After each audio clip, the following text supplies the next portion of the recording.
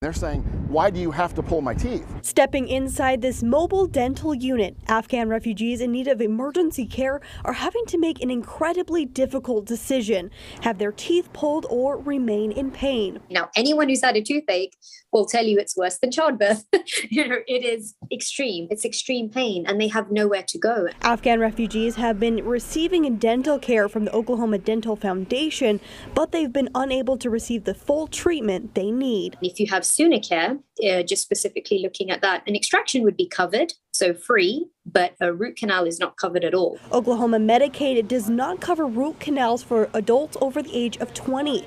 In a partial statement, Sooner Care says that policy extends to Afghan refugees. Every patient that I've seen has had the need for either a root canal. From a dentist perspective, or a healthcare provider perspective, how can they tell someone with a perfectly fine tooth that they should take it out if there's a way of saving that, but for the cost? ODF says it all comes down to price. The standard of care in Oklahoma is not to have the most expensive procedures, but to try to get as many procedures done as possible for the lowest price possible. Dentists say root canals run upwards to more than $1,000 versus an extraction that costs less than $100.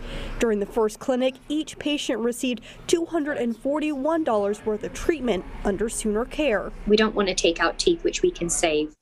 We don't want it to be dictated by what's covered and not. We want to make the right treatment decision, healthcare wise. Hoping Sooner Care finds a way to increase the budget.